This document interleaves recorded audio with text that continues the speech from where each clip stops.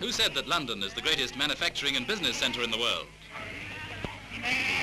They didn't. Who said that London is all docks and warehouses and offices and streets and traffic?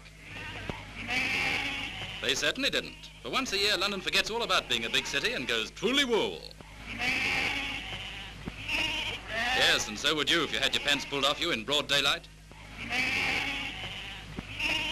Among the important visitors to watch the sheep shearing contest of the Federation of Young Farmers Clubs, including nice work by the only woman entrant, Miss Woods of Yorkshire, are Lord Delaware and the Duke of Norfolk, President of the Federation. There are also a few sheep, but apparently they don't feel so good. The individual winner is Mr HT Davies, and Miss Wood gets a special prize for being the only lady. And now we're handing over to our special commentators on the ground. You heard